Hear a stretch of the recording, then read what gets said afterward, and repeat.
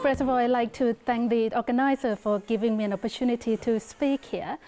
So my talk is about construction of Skyrme fields from gravitational instantons, specifically from the multi-Taub-NUT instantons, and a relation with integrable system, which is the SU infinity Toda equation. So that there's not going to be, I'm not going to explicitly mention twistors in my talk, but then the SU infinity Toda equation describes a scalar flat Kähler matrix, and it has some description in twistor theory. And there will be some holonomy in my talk as well. Okay, so let's start. So I forgot to mention, sorry. So this work is based on the paper here of the same title. And so the motivation for this work comes from the work of Atiyah, Manton, and Schroers, who proposed a model which described elementary particles by gravitational instantons. So for example, the electron by the Taub-NUT instanton and the proton by the Atiyah-Hitchin instanton. And then the quantum numbers of particles are identified with the topological invariance. And afterwards, Franchetti and Manton has extended this model and gave a description of a system of electrons by the multi-Taub-NUT instanton. Now, the model Atiyah, Manton, and Schroer itself is inspired by the Skyrme model for baryons. So let me talk a little bit about this. So the Skyrme model is a nonlinear field theory well, you can consider it as an approximate theory for QCDs. And the field, the scalar field, is SU2 valued, and this is called the Skyrme field. And what an interesting feature for this model is that it admits the topological solitons. So these are non-singular static finite energy solutions. And they are interesting because these topological solitons are particle-like in the sense that the energy density is concentrated in some finite region, so like a lump. And then their stability is due to the topology. That's why it's called topological solitons, that the topology differs from the vacuum solution, so it's stable. Now, so it would be interesting to have a more direct relation between the Skyrme model and the model Atiyah, Manton, and Schroer, specifically to have a relation between Skyrme fields and the gravitational instantons. Now, this was done by Maciej Dunowski, who has constructed Skyrme fields from the Taub-NUT and the Atiyah-Hitchin instantons. So my work, my work is to explore this Skyrme field construction and look at some related integrable systems. So in particular, I just applied this construction to the multi-Taub-NUT instantons, which were proposed to model system of electrons. And then I will also look at an induced matrix, which are defined on the space which, where the Skyrme fields are defined. And this matrix is Einstein-Weyl, and it's determined by a solution of SU infinity Toda equation. Yeah. Okay, so let's start with the Skyrme field construction. The scalar field, like the Skyrme field, is SU2 valued, and it is defined on the four-dimensional Minkowski space. But we are interested in static solutions because those are critical points for the energy functional. So at a given time, you have a map from R3 to SU2, and we also impose these boundary conditions here, so that the map extends to S3, and then the topological degree for this Skyrme field is well defined, and this is identified with the baryon numbers.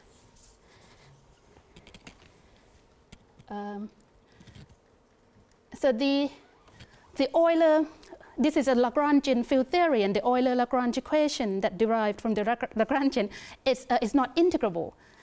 However, so there's only numerical solutions that are known for the Skyrme field, but however, there are methods for constructing analytic approximations, and one of these is to construct a Skyrme field, an approximated Skyrme field from Yang-Mills instanton.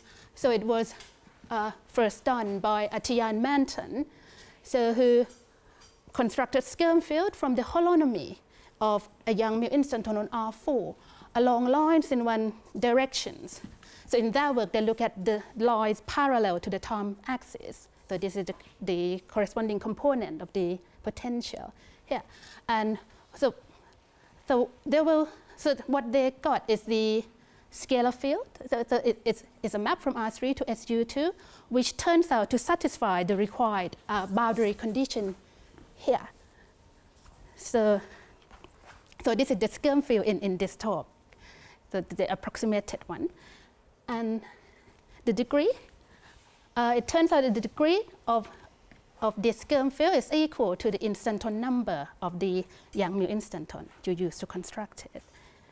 Now, so after this work, there are several extensions that look at the construction where the Yang-Mills field is on other Riemannian manifold rather than R4. Okay. So the construction, so this is a construction of Skyrme field from Yang-Mills instanton. Now the construction of Skyrme field from gravitational instanton is based on this result, and also another result that you can get a Yang-Mills instanton from a gravitational instanton. And so this is due to the work of Sharaf and Duff.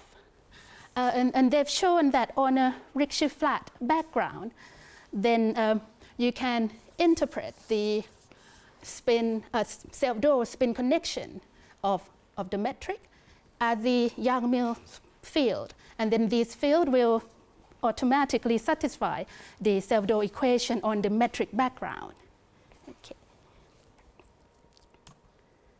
Then afterwards, Pov and Yu has used their construction to construct Yang-Mills instanton from the multi-Taub-NUT instanton, which was then later used in the work of Maciek to construct Taub-NUT Skyrme fields. Okay. So let's look at. So my work is to apply all the procedure to multi-Taub-NUT instanton. So this is the multi-Taub-NUT metric. Yeah. So the flat metric, and I'm writing it in cylindrical coordinates. V is a harmonic function, and our alpha is a one form which related to V by this. This is the hot star operator with respect to the flat metric. Now,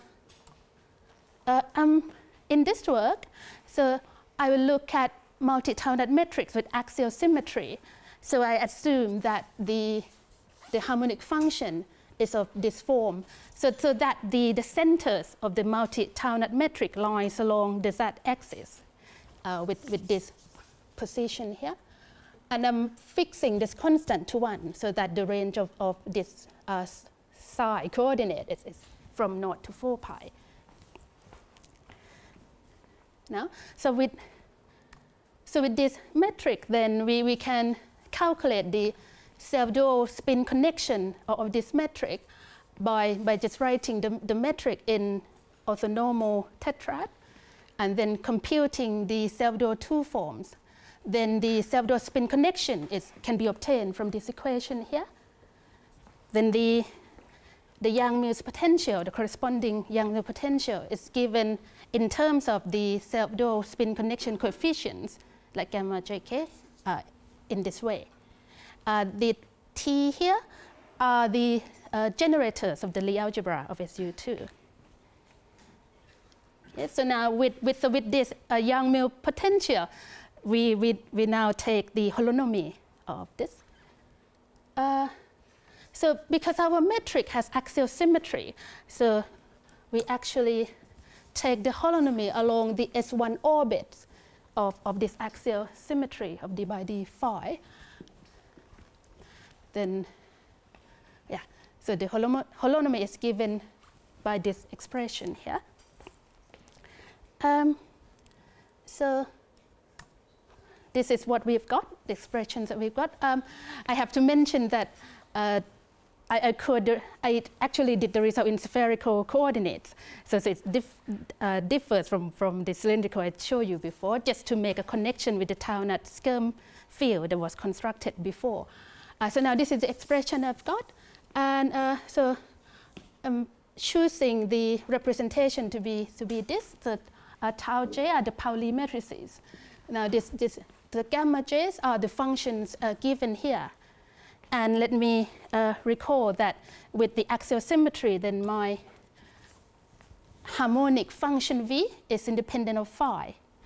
And the alpha hat is the component function of the alpha, which is independent of phi as well. Now this family of Skyrme fields include the Taub-NUT Skyrme field, Marchek constructed, where the expression simplifies because of much simpler v and alpha hat. Yeah. Okay. Now, with respect to these Skyrme fields, I have to mention that because we calculate the holonomy along S1 orbits, which have no points in common, so this results in the fact that the Skyrme field is gauge dependent, so that there is a need to choose a preferred gauge. Now for the Taub-NUT and the Hitchin, a preferred gauge is fixed by the symmetry of the metric, but now, but to me it's not obvious how one can justify a preferred gauge for a multi-Taub-NUT Skyrme fields in this case. Which has a consequence, and which we are going to talk about now, and this lies in the degrees. So the Skyrme field now is defined on the B, which is the space of orbits of this axial symmetry, and you can define the topological degree, which is the pullback of the normalized volume form on SU2 back to B.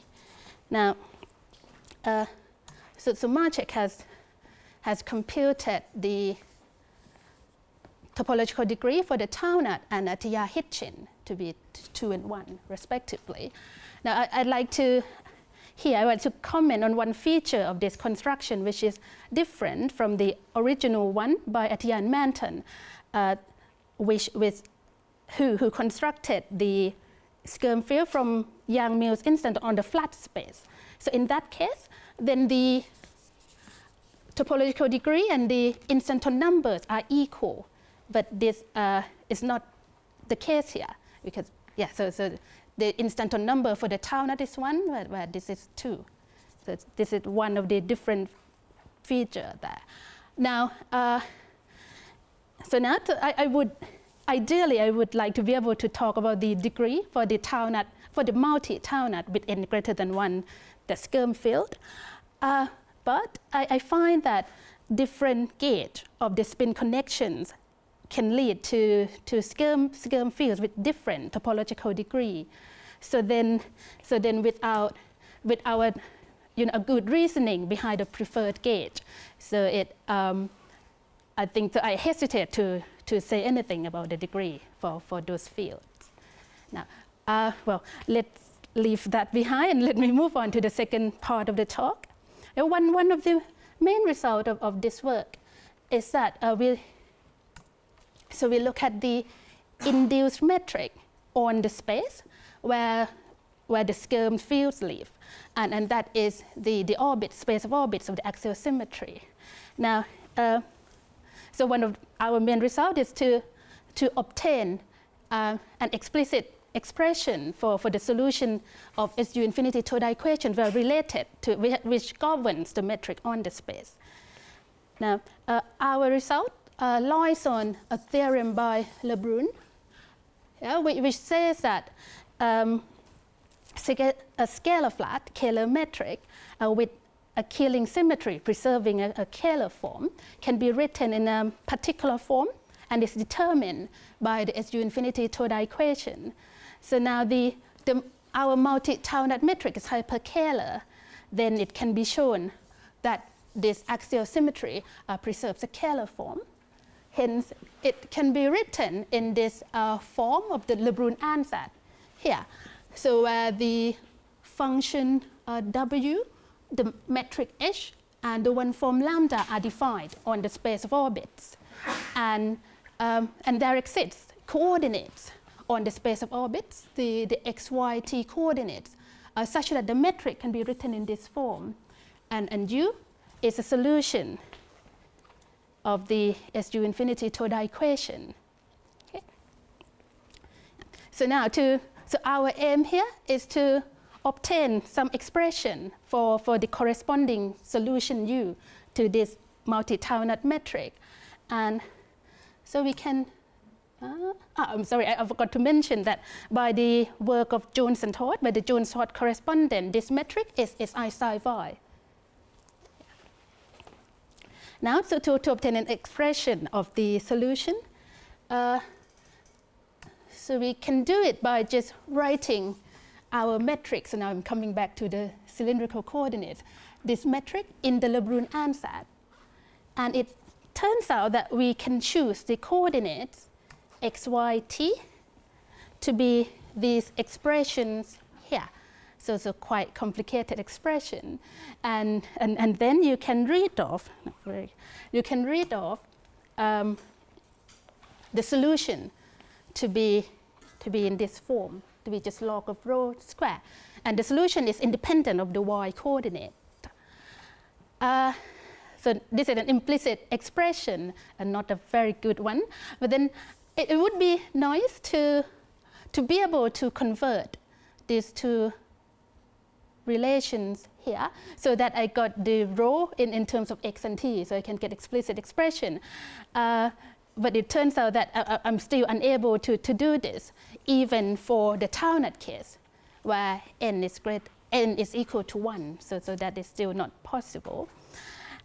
Then, so to get a better looking expression, I then do two more things. So the first thing is that I'll consider the limit where the number of centers of the Taub-NUT matrix becomes large.